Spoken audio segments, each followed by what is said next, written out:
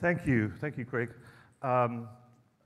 First of all, a quick introduction to myself. Craig has already introduced me, but very quickly, I'm Vice President of Carbon Pricing and Private Sector Decarbonization, which is an awfully long title, at Environmental Defense Fund. I'm new to NACW, and I'd like, first of all, to congratulate NACW on 20 years. This is my first NACW, but it's fortunately or unfortunately not my first carbon market event. I've been working on carbon markets for pretty much as long as NACWs have been around in various capacities. This is going to be a sort of conversation between old friends, in some cases very much people that we keep in touch on almost a weekly basis. So together with me on stage is Alexia Kelley. Alexia and I have met on and off several times over 20 years as well. She has been around the market for a long time as Offset Quality Initiative, WRI, State Department for a long time. We clashed in international climate negotiations when I was EU negotiator and she was the dark, evil side of the other side of the Atlantic. She then moved on to Netflix, and just congratulations, she's just taken up a new role as Director of the Carbon Markets and Policy Initiative at High Tide Foundation. With us on screen, so virtually, we have Owen Hewlett, Chief Technical Officer of the Gold Standard. Derik Broekhoff, again, somebody who's been in this market for a long time and a former Vice President for Policy at Climate Action Reserve and currently Senior Scientist with the Stockholm Environmental Institute. And Kelley, Kizzier, who's, again, also, like myself, a former negotiator in the international climate negotiations and had on several roles, including one at EDF. She was the one that hired me at EDF. And then, and now she's gone over to Bezos Earth Fund, where she leads the climate program. So all of us good friends, but we do, hopefully, will have some kind of contention around some of the issues that we are going to discuss. Just as a scene setter, a couple of sentences. Those of us who've been in this international arena around carbon markets have seen everything from the heights of the Clean Development Mechanism operating in 2010 with huge volumes being traded to the doldrums of 2015 and 2014. A lot of anticipation regarding what would come out of the demise of the Kyoto Protocol. And finally, we get to 2015 and we have the Paris Agreement. And thanks in no small part to some of the people on this panel, we do have a Article 6 that is the framework for what we hope will be an international, vibrant carbon market. But there are many different issues surrounding what that Article 6 actually looks like. And so just to bear in mind that even though Article 6 was there in the book since 2015, as is usual in international climate negotiations, it took us a while to get to some of the detailed underpinnings of what Article 6 would look like. Things or issues such as how does one account for international transfers of emissions or emission rights, or in the jargon of the United Nations Conference, ITMOs, International Transfers of Mitigation Outcomes. Other lingering questions are what happens to the old Clean Development Mechanism? How do we transition over to the new Clean Development Mechanism? In all of this, as we were developing these rules for Article 6 and for international transactions, something happened. And again, casting my eyes back to when I was a very important person, presumably being one of the vice chairs of the Clean Development Mechanism back in 2010, I wouldn't even know what Climate Action Reserve were doing because we were so arrogant in those days. We thought of the voluntary carbon market as a kind of a little minnow over there. There's some stuff that is happening, but really the real stuff is happening within the NACW. The real stuff is happening within the clean development mechanism. Boy, have roles reversed, because the real stuff right now is happening in the voluntary carbon market. The real stuff is happening through the work of various standards. The clean development mechanism is pretty much, I would say, dead and buried. Although, funnily enough, there is a meeting of the CDM Executive Board going on right now, this week. But nobody would know, actually. So please rescue them from where they are. So that's an important thing. The voluntary carbon market has grown, but where does it fit within this larger framework of international transactions? How do we account for international transfers? And there are some very deep discussions have been going on for a number of years around how do we account for those, how do we adjust, how do we take into account the impact of voluntary carbon market transactions into the commitments that nation states have done under Paris. So for you who know about these things, the all-important question of should we have corresponding adjustments applied to voluntary carbon market transactions. And there's a world of divide between those who are for and those who are against that. I do have an opinion on that, but I will keep silent now because I am the moderator. So I'll go over to, I'll first pitch to Alexia to, given your experience, both as a negotiator, but also you're the one out of all of us that has actually had the task of going out and procuring carbon credits. So tell us about your perspective or where we are going in terms of this potential convergence of voluntary and compliance markets under Article 6. Thank you. Over to you. Thanks, Pedro. And it is a real pleasure to be here today. Thanks so much for the invitation to participate, and lovely to see dear old friends on the line and in the rooms over the course of the last few days. As Pedro said, I'm Alexia Kelley. I'm the managing director of a new program at the High Tide Foundation called the Carbon Policy and Markets Initiative. We are focused on building robust and strong standards to help guide the evolution of the voluntary carbon market and voluntary climate action in order to help mobilize climate finance. So prior to joining High Tide full-time just about a month ago, I was the director of Net Zero Plus Nature at Netflix, where I oversaw all of our science-based target implementation as well as our global carbon credit portfolio and strategy.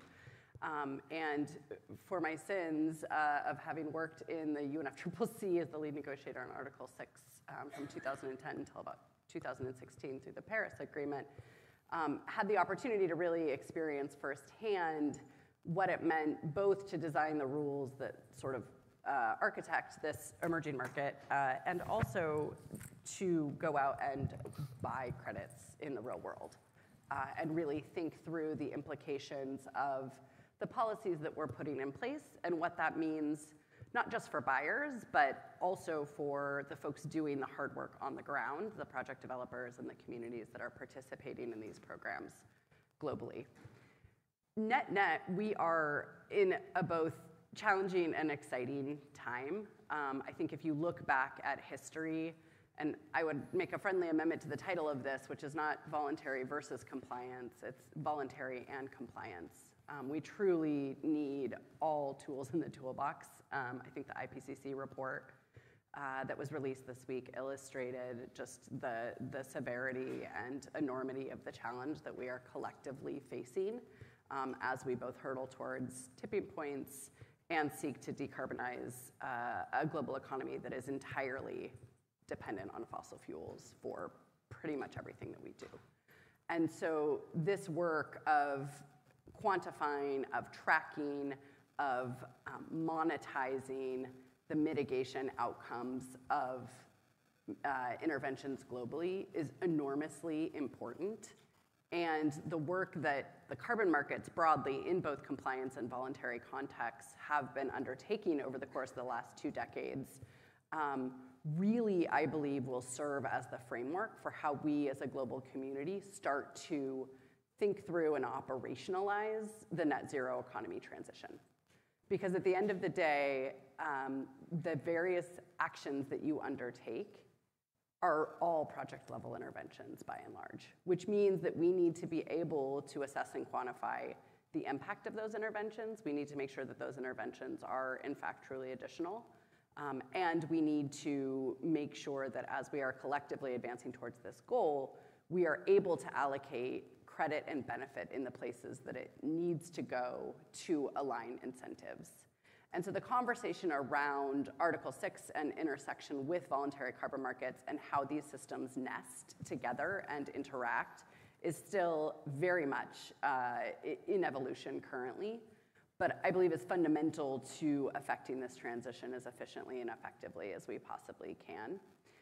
And I also think that we have a lot of the pieces of the puzzle in place that we need in order to really make this whole thing hang together.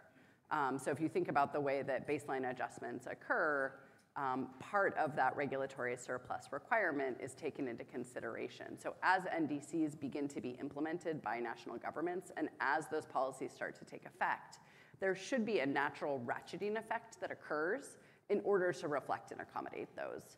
So very much looking forward to the discussion today. I think we have an enormous number of new tools available to us to do this work better, and looking forward to digging into some of the details with the rest of my esteemed colleagues on the panel. Thank you, Alexia. Let's move over to Owen.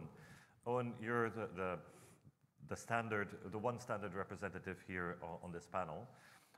Gold standard has actually, unlike other standards, actually has at least some policy and thought reflections out in the public around issues that we're discussing, such as the availability and the use of corresponding adjustments. So could we hear about your views on these issues and how you see the future in terms of convergence or overlap of voluntary compliance markets? Yeah, thanks, Pedro. Hi, everyone. I mean, I think Alexia said it really well that, you know, it's very much voluntary and compliance, and maybe an insight from our side in terms of how we're setting ourselves up and how we think about that is, I think when we think of voluntary and compliance, I think what we're really referring to is the use case or the intended use of the credit itself. And to some extent, that's always been true. You mentioned the clean development mechanism, obviously primarily a compliance use case originally, but went on to sell into voluntary offsetting through its own voluntary offset platform. And to some extent, that's true also of us at Gold Standard, where, you know, we have the classical, if you like, use cases of voluntary offsetting, but we also have, you know, partnerships with the Swedish government where you can use Gold Standard as 6.2 ITMO. So various use cases emerge. Kizzier, a compliance use case. South Africa, a compliance use case where you're offsetting the state rather than the company. Lots of different, you know, use cases for credits, I think, which are emerging. And for us, it's really important that we don't attempt to create a standard and an issuance type for each of those use cases, but rather try and consolidate stuff into a unit that aligns with enough of the key frameworks that you've got a chance of using that credit in as many of those use cases as possible. So as a project developer, you know, you have a thing that you can sell into whatever market you consider to be most valuable, and competition can do its thing. Now, we can't align with every single one of those schemes. You know, you can't align all credits with South Africa and say you can only issue credits from South Africa. That doesn't make any sense. But there are some core alignments like Article 6. We've done a lot of work around Article 6. We have a practitioner's handbook on our website for that. And ICVCM, which is starting to create, we hope, some of the norms and normative definitions for carbon credits generally. And so the way we'll approach it is core alignments of those two, and then kind of optional, in quotation, alignments for things like Kizzier or South Africa if you want to sell into those. And in that way, you know, we can remain, at least at the system level, agnostic as to whether we want compliance or voluntary use cases. And then, I mean, just in terms of, you know, which is better, I think, like, I fully agree with Alexia. I think context matters here. I think what really counts and what will really help is that countries become intentional about their use of markets, that markets don't just happen to countries. They can make proactive choices. They can direct it to the parts of the NDC where it's most valuable, they can leverage the value of it, etc. So in that sense, a big supporter of intentionality, if that's a word. In terms of corresponding adjustments, just to wrap up on that, yes, we've got various public positions on alignment with the Paris Agreement. I think the Article 6 outcome of Glasgow allows the differentiation between authorised and adjusted units and those that haven't been adjusted. We were early proponents, I suppose, of the consideration that double claiming and offsetting don't play well together. So there is clearly a risk that if you have a double claimed carbon credit, you aren't necessarily any more certain that you yourself have offset.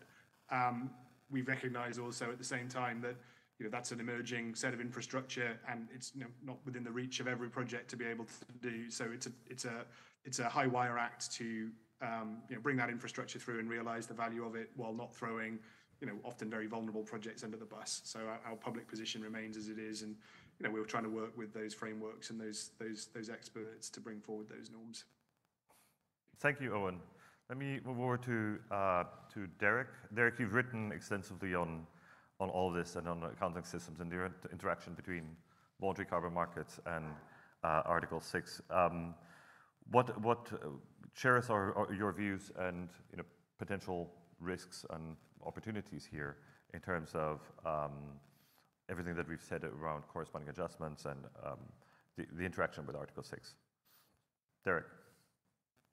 Yeah, sure. Thanks, Pedro, and thanks for the opportunity. It's great to be with some familiar faces today.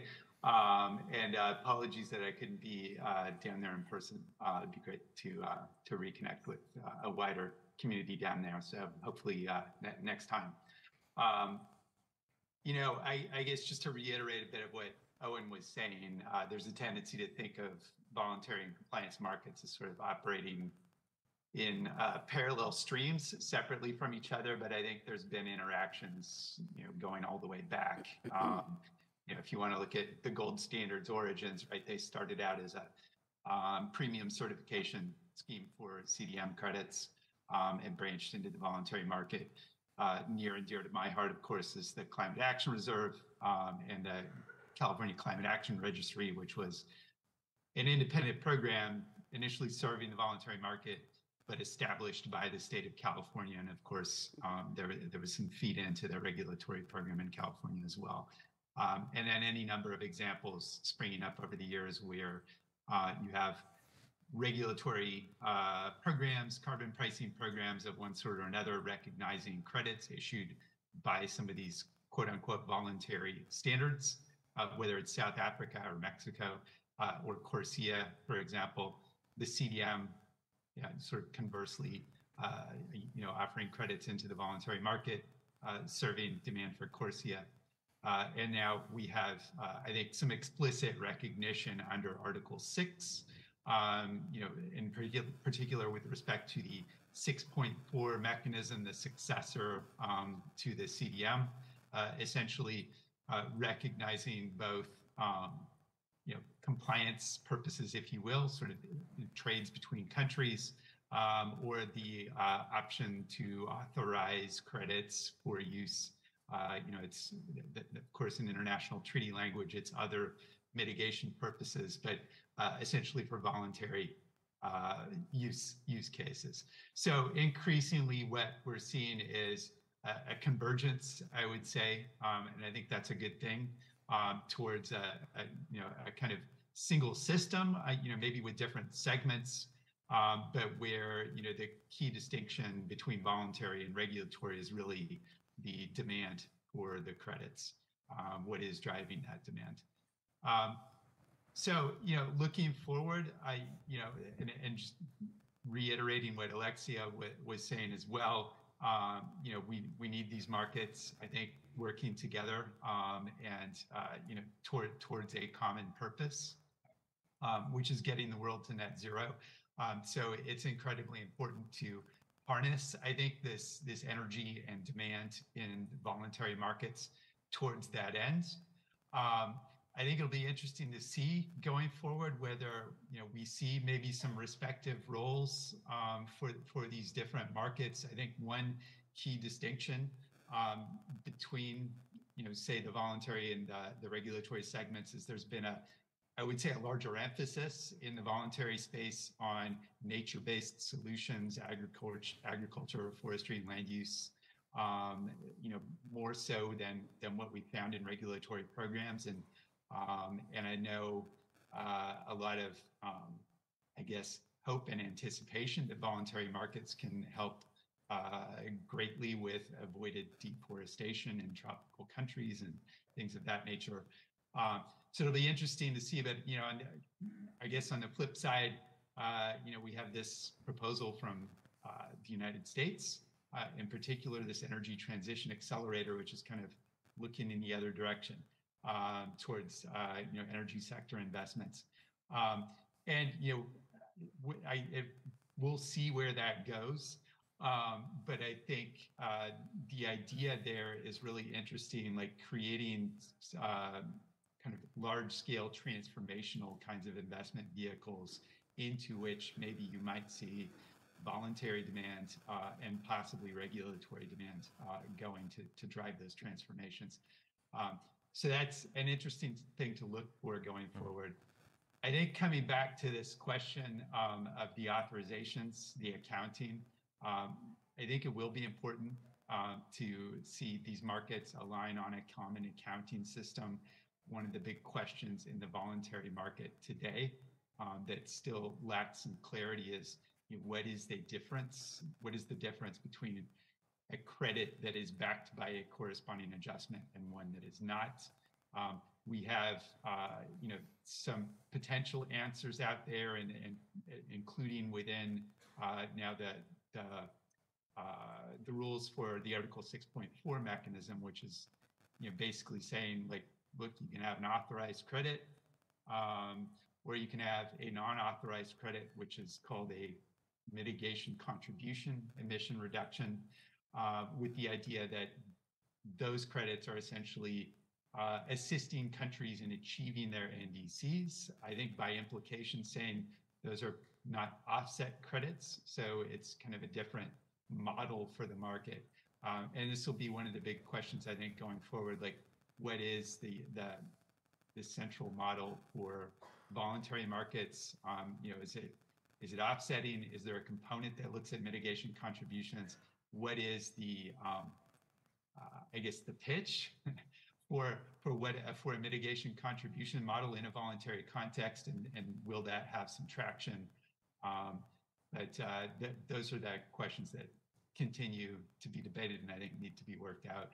I'm hopeful, despite all the hurdles, that we'll see that worked out, and maybe see both these models working as viable mechanisms going forward.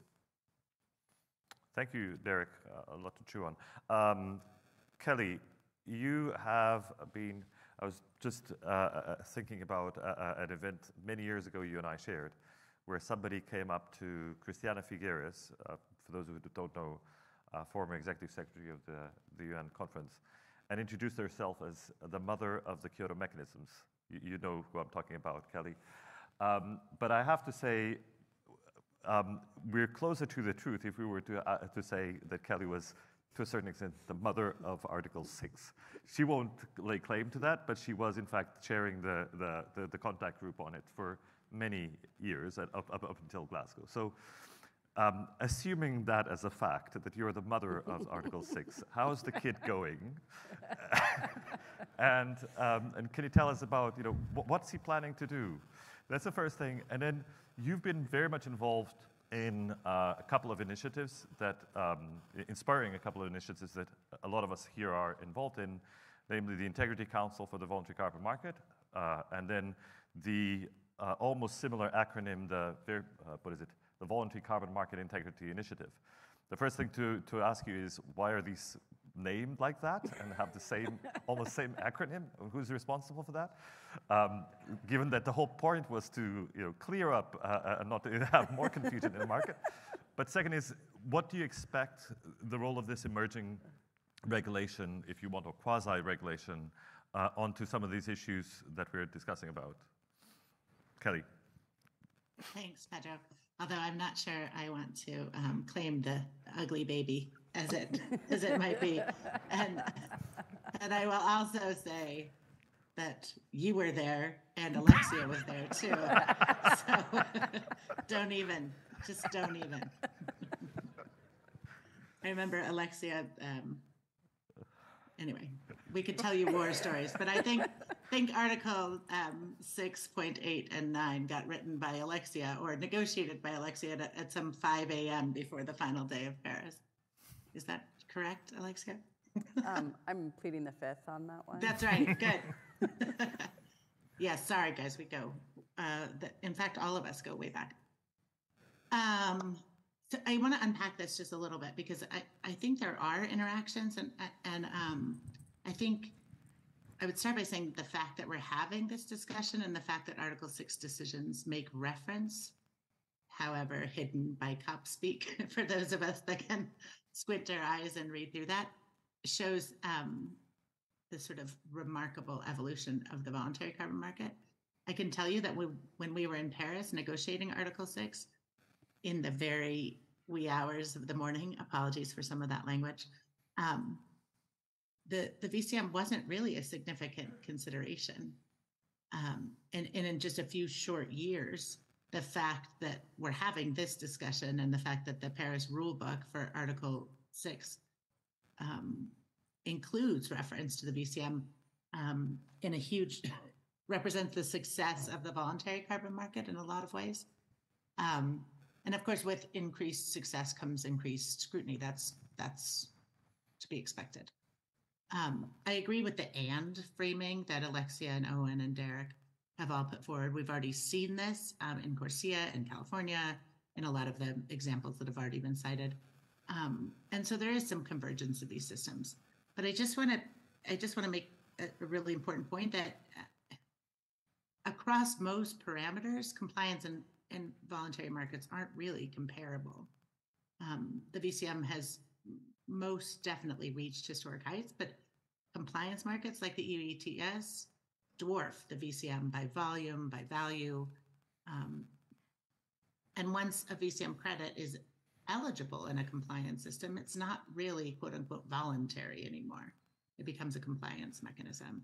So just to be clear, the VCM can never replace the impact of well-designed legislation, of a well-designed emissions trading system. It can't replace that impact in terms of coverage, in terms of emission reductions or removals.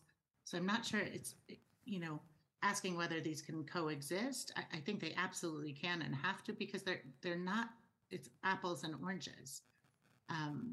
They're not substitutes. The purpose of a well-designed emissions trading system is to efficiently and hopefully significantly reduce the emissions of covered installations, or provide them a more cost-effective way to reduce their emissions.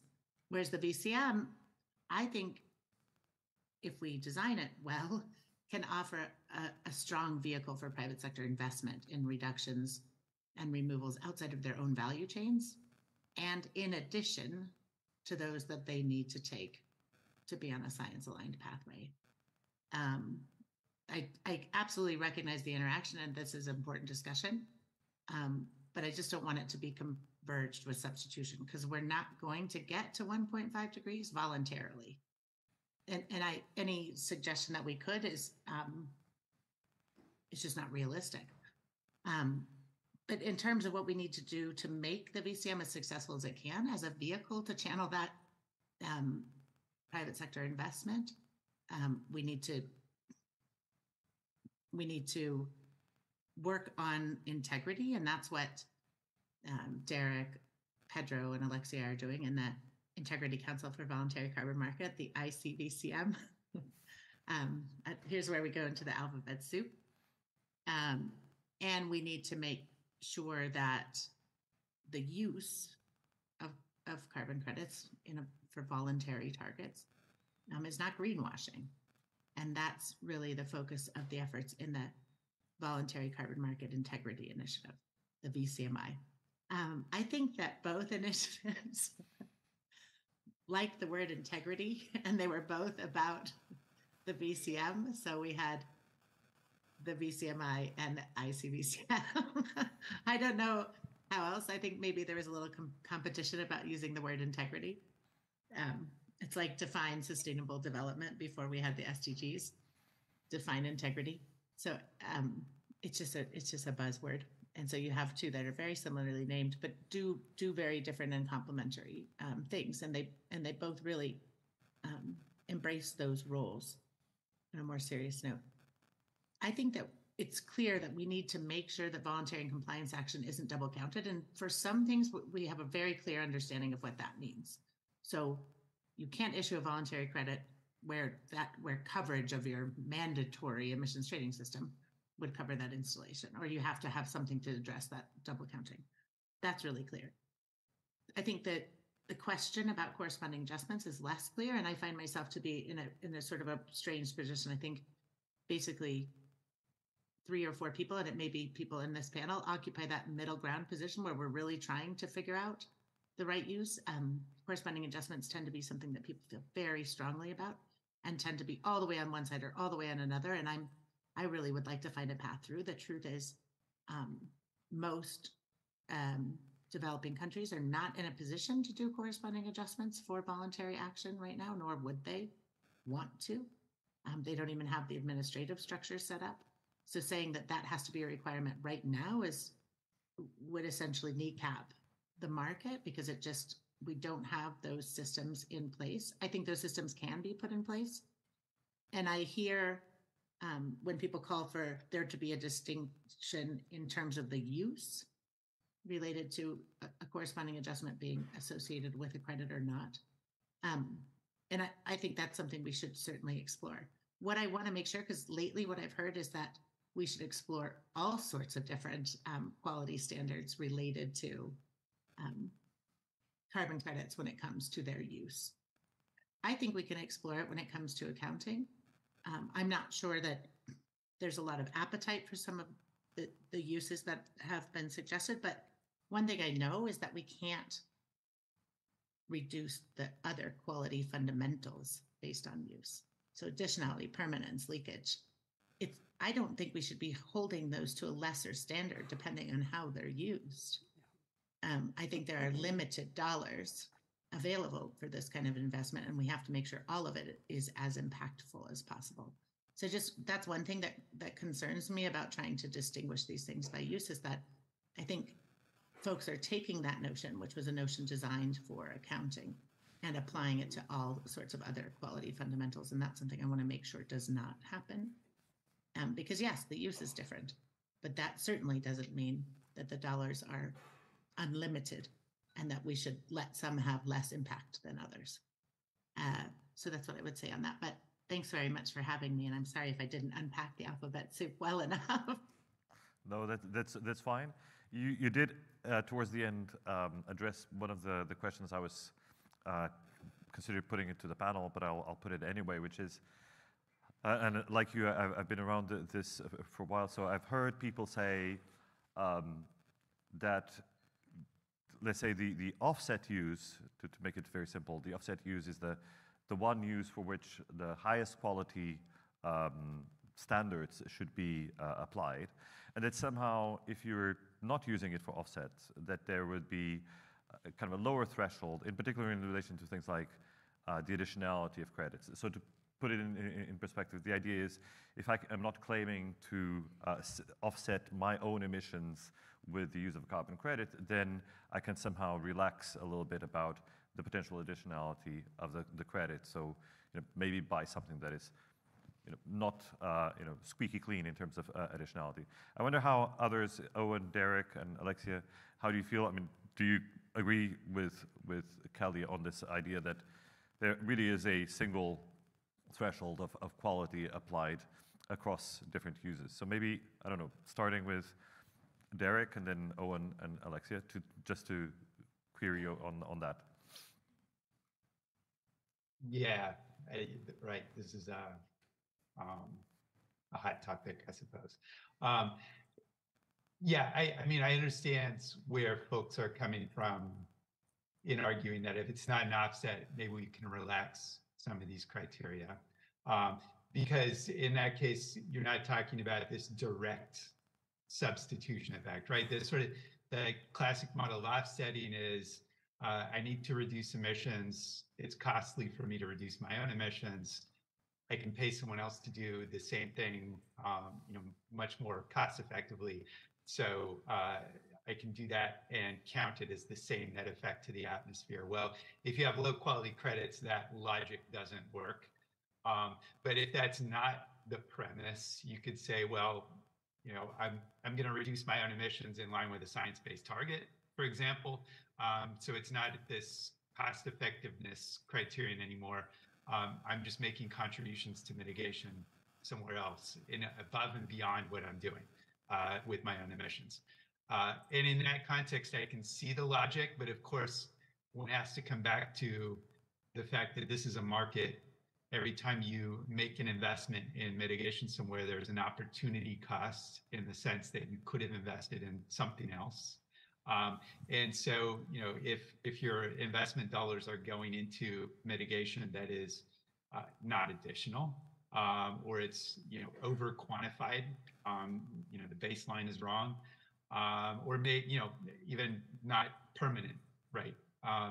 Then the question you have to ask is, well, could I have invested in something that was additional and not over quantified and was permanent?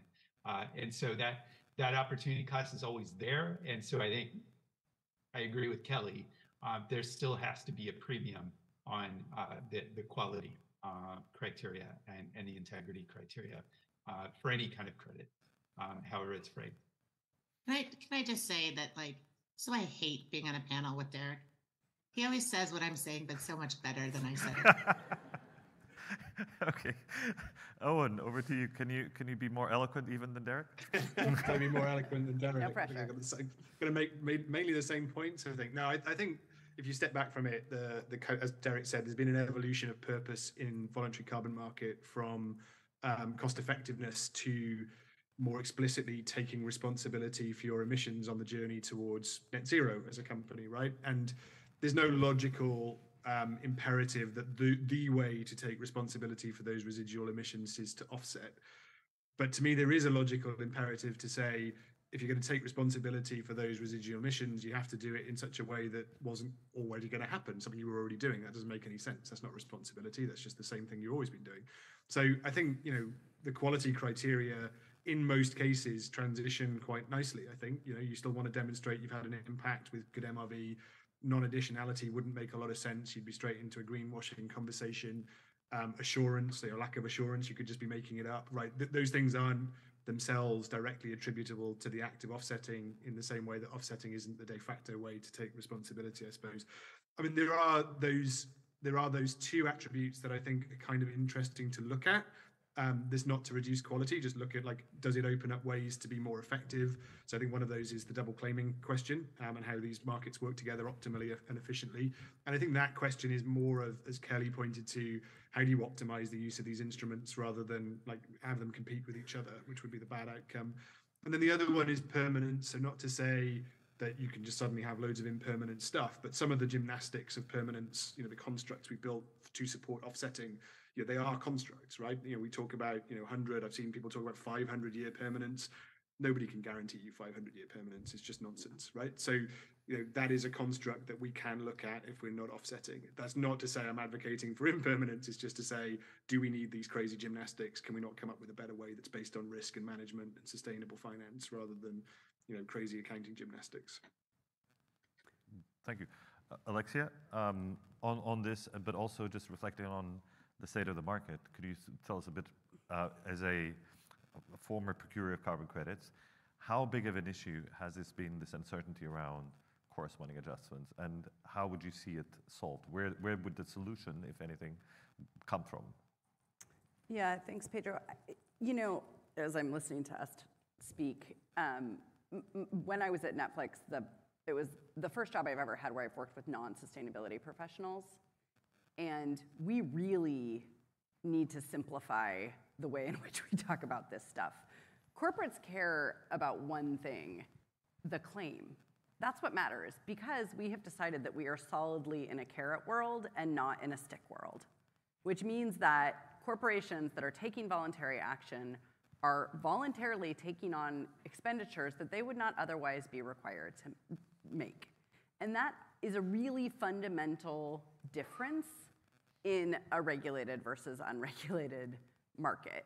And it took me a while to figure out why my European corporate counterparts were in such a different place when it came to the net zero transition. And it's because they're being regulated through this transition with a massive amount of subsidies. So the playing field is significantly more level for companies in other parts of the world than it is for the United States. And as we think about, just the enormous global market share that is represented by companies headquartered in the United States, the claim that the nonprofit community has sort of stepped in and allowed them to make is really what they care about. And it is already enormously difficult and complex to try and explain to people who barely understand what a greenhouse gas is, never mind the nuanced distinction between an offset and a contribution and a renewable energy certificate and how all of these things fit together and what you can say about this thing versus that thing. It needs to stop. Like, we just have to make this easier for them. I'm sorry. And the accuracy is really important. Because there is only one ledger at the end of the day that matters, and that is that of the atmosphere. And so all of these systems that we're building around attribution, around who gets to claim what, around who's responsible for what, that's all an incredibly important part of mapping this transition. But we cannot get so mired in the detail that we lose sight of the ultimate ledger, which is the atmosphere. And everything that we build moving forward, whether it's in the voluntary system or in the compliance system, needs to be laser focused on drawing down as many emissions as possible, as quickly as possible, and to incentivize the fundamental business transition and change that's going to be required in order to solve this problem. And so I think the thing that's really changed, Derik, from that old framing of you're either mitigating or you're offsetting, that has actually really changed in the last 5 years. The conversation is not now, are you going to reduce your emissions internally or are you going to buy offsets? It's, you have a science-based target, you're expected to be demonstrating progress towards your science-based target across your covered scopes, which right now is mostly all 3 of them for many companies. And that is a significant and substantial undertaking. But this notion that somehow you're not allowed to offset until you've achieved complete decarbonization across most of your value chain is frankly enormously counterproductive to solving the problem of climate change. And what we need to be doing is asking companies to both make steady progress towards their internal decarbonization targets and also to be investing in beyond value chain mitigation and investment in nature and doing all of the things that we need to be doing in order to slow and hopefully halt global climate change. So this question of how all these systems hang together and how we construct these systems really needs to improve. And that's a big part of the work that we're doing, is just how do you take all of this alphabet soup and turn it into something that can meaningfully inform business transition strategies for companies and recognize and reward the companies that are voluntarily taking on these commitments and taking action in an extremely difficult environment. Thank you, Alexia. Okay. Thank you for that. We have about 15 minutes, I think, for questions, and I don't want this to be just us here on stage and on TV. So I'd love to hear from the audience. Any questions? I was an old teacher, so I always told my students, there's never a stupid question. There's you may have a stupid answer, but there you go. So please, I'd love to hear from people who actually do these things in real life, as opposed to pontificate like myself. Do I see any hands up? Craig. Craig, go ahead. Alexia, thanks for those comments about simplicity. I don't know why we have made this as complicated as it is. I'd like to pose a simplistic view of what we're facing here. For any company, anything beyond its fence line, i.e. Scope 1 and Scope 2, is a carbon creditable activity. That includes scope 3. If you think about it, there's a global marginal abatement cost curve out there that involves a wide range of reduction opportunities that companies consider. And there's any company's scope 3 emissions is simply a sliver of that. Now, whether you want to call something an offset or an inset or a mitigation activity or a redbird or a bluebird, it doesn't matter. It's all the same thing. Why don't we just keep it that simple? Recognize that from an integrity standpoint, we need to keep enforcing that, through efforts like the ICVCM, and that should apply to everything beyond that fence line, and not even, what is the reason we're even thinking about wasting time right now to think about new guidance for that sliver of that marginal abatement cost curve when we know how to do this? It's not that complicated. It's expensive. But in terms of cost effectiveness, if we overly restrict what a company can do, which is what that focus on scope 3 seems to be, companies are going to invest less and accomplish less. So tell me, what is wrong with that simplistic view of where we ought to be heading now? Oh, I'm a tenterhooks. I'd love to answer, but I won't. Can I get some more questions from the panel? If not, I don't see any hands raised. Oh, I see there. Sorry. In the back. And could you just present yourself? So. Hey, I'm Daniel Melling with Sea Trees, a nonprofit tracking carbon in forests. And my question is around avoided deforestation. I was reading the IPCC report, and among the mitigation opportunities, like you have wind, solar, avoided deforestation, and then the kind of restoration and afforestation.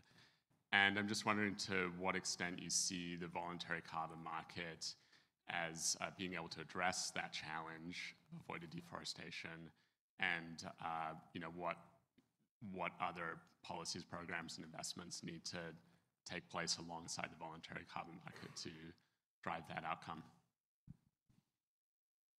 Thank you. Any further questions? Here in the middle. Thank you. I'm Andrea Tuttle. This morning, I attended the breakfast discussion on how to counter all the negative media on offsets. And the point was made that many companies now don't even want to enter and take on an offset risk because they don't want the negative blowback. And so we were trying to come up with, how do we form an offense, or we're always on the defense. How can we form an offense to try to, because we need every bit of action we can get. You get the question. Thank you. I'm going to take moderator's privilege and actually address that last one, but just because I've been around this and I've seen very bad practice, even in the so-called compliance market, in the clean development mechanism. And every time that there's been such demonstration of bad practice, and there's people out there that would love to kill the clean development mechanism, and basically they have been successful, and they would love to potentially, scale down what we're doing with the voluntary carbon market. The typical stance that I've seen from market practitioners, and again, I'm not the market practitioner, I've just been kind of around this market for a while, has been more than defensive. At times it's been dismissive, as in saying, there's nothing really happening here. Like the typical scene in slapstick comedy, nothing to see here, move along. But if you dismiss, the criticism just comes getting bigger and bigger. So I think there's, at some point, we have to reckon ourselves that we owe it to everybody else to be frank about, there has been bad practice, but we are addressing it. In the end, that's what motivates people like myself in the Integrity Council, is to weed out that bad practice, whether it's around non-additional credits or human rights violations. And I've had my gray hairs with some of those in the clean development mechanism, we need first to own up to those failings, and then say, yeah, but that comes with human nature. We are humans. So whether it's the carbon market or other types of policies, there will always be some of these issues. Once we own up and we move to improving the overall standards, then that's how we can do that. Whether we need that as a concerted effort from everybody in different positions, or just having that as a behavioral pattern change, I think it's a question. But I'm very much in the field of we need to have a different conversation about what we've done bad and how we can improve. I'll stop there. We've had issues around accounting scope 1, scope 2. Would that be enough? Why do we need to bother in a way with scope 3? Avoided deforestation, and then the question around addressing the negativity around this market. So perhaps start with Alexia, and then the running order. Alexia, do you want to address any of those? I'll be very brief. I mean, I think the carbon markets will continue to play an essential role in addressing avoided deforestation, and I think can be a very powerful mechanism. It's just this business of projecting a counterfactual baseline into the future and then changing basically the course of that future, and then trying to retroactively, armchair analyst whether or not we got it right, is inherently going to be a subjective and extremely difficult exercise, always. And so we need to continue to improve the methodologies that we use to do that assessment. But I think that, I don't unfortunately think there's a better way to do it, really, than the way that we've been doing it. So we need to take the learnings, continuously improve, apply them, and iterate progressively. Thank you. Let's go over to Owen. Do you want to address any of the issues that have been raised? Yeah, maybe on the simplicity point, I suppose. I fully echo Alexia's points around the way we communicate this, and to some extent, there's a monster being created here, because if you think about an offset claim, what you're saying is you're not saying I'm likely to have offset. You're saying you did, right? And the underlying credit is a construct of probabilistic additionality, and as we just heard from Alexia in the question on deforestation, an estimate of avoidance. So really what you should say is I'm likely to have offset, right? That's the truth of a good credit. It's not actually that necessarily that you did, it's that you likely did. And so I agree with simplicity, but with simplicity, therefore, I think you need to meet that with simpler claims, because claims of like, I have made this okay, I am carbon neutral, somebody in the public is going to be able to look at your strategy and say, yeah, but you didn't do this thing. And so, your carbon neutral claim falls apart. And that is the challenge. That's the lack of simplicity, if you like, really stems from the nature of the way the construct is being used. And so we really need to think about that, I think, in terms of, it's essential companies take responsibility. We need to make the way that is conveyed as simple and as genuine and authentic as possible, so that it doesn't lead us to have to create super complex constructs to achieve what's being said. So to some extent, not entirely, it is the nature of offsetting that creates complexity, not the fact that we need companies to be responsible. I think just on scope 3, I think it's like 75% of the world's emissions are associated in some way with the top 500 companies' supply chains, right? So it's not a sliver we're talking about. We're talking about the keys to the universe, really. And a lot of those activities are going to be non-additional. They should be being done, but they're hard to trace, right? You don't know that they're your suppliers, and if you go and work with some random supplier and say, well, that's close enough to mine, somebody's going to call you out for that. So using an offset mechanism to do that is not going to help you. So I do think we need to look at scope 3 and the mechanisms for it. I think there's a lot to learn from the voluntary carbon markets in the scope 3, in how we approach scope 3 in terms of, are we making a genuine difference? How do we track and allocate? But I'm not sure it's just as simple as saying, well, we've got the carbon markets, can't we just use that for scope 3? That won't reach all of scope 3. And in other places, it'll be a super inefficient way of approaching scope 3, I suspect, as well. Thanks, Owen. Derik, any comments on all of the 3 questions? Yeah, I guess a couple of them. I mean, first of all, I agree with everything Owen just said. And I guess going back to what Alexia was saying, it's how did we get here? right, there's always been this kind of mantra, like, you reduce your own emissions and then you offset what remains. But there have been ongoing concerns for years and years that companies, for example, will sort of pay lip service to that, but just offset their emissions. And there's an opportunity cost there in terms of not making any investments in decarbonizing their own operations or their supply chains. That need to happen if we're going to, have a chance of hitting 1.5, not going over 1.5 degrees or 2 degrees. How we got here is responding to this concern, I think validly, but the pendulum has swung pretty far, to say like companies need to now achieve science-based targets, not just for their scope 1 and scope 2, but also for their scope 3. And then on top of that, maybe, contribute to whatever you want to call it, beyond value chain mitigation, or, carbon offsetting. That's a big ask. And so, yeah, let me first say I'm fully sympathetic with what Alexia is saying in terms of, let's maybe think of orienting things around, what companies can do if they maybe can't commit to a science-based target given the context in which they operate. And that's, not to digress too much, but going back to something Owen said about national intention and some intentionality, I think there's more that governments could probably do to kind of give some direction to companies. Like here's, how you could sort of beneficially contribute to what we're trying to get to in different contexts.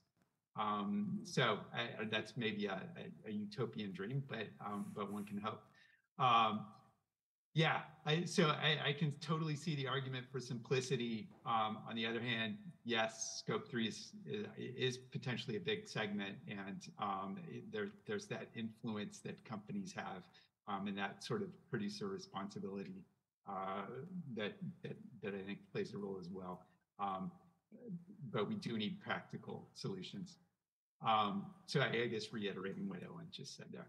On the avoided deforestation piece, yeah, I mean, I think, this is maybe one of the big gaps in international efforts to address climate change. I'd love to see a role for the voluntary market there. Going back to what Kelley was saying, the voluntary market just isn't that big. It's maybe not up to this challenge. And again, it would be nice to see some more sort of coordinated efforts. I mean, it's great to see what's been going on so far, notwithstanding the baseline questions Alexia referred to, but we need to continue improvement there. But again, I guess a hope, an expression of hope that we can see some more coordinated efforts where you see either it's compliance or policy mechanisms driving some of this, but where the voluntary market can feed into to further those efforts. It'll be really crucial. Thank you, Derik. I'll move over to Kelley. I'll give you the last word of the panel because we're coming to a close. Given your role currently, I'd very much be interested in your views on the state of the negativity question, put it this way. But anything else? Yeah, maybe I'll take that one. I'll take that one first and back into the other two. Yes, there's a lot of negativity. The thing that worries me the most, like I said, with increased success comes increased scrutiny. There will always be opposition to any market-based approach, and I don't mean just for climate. You just see this.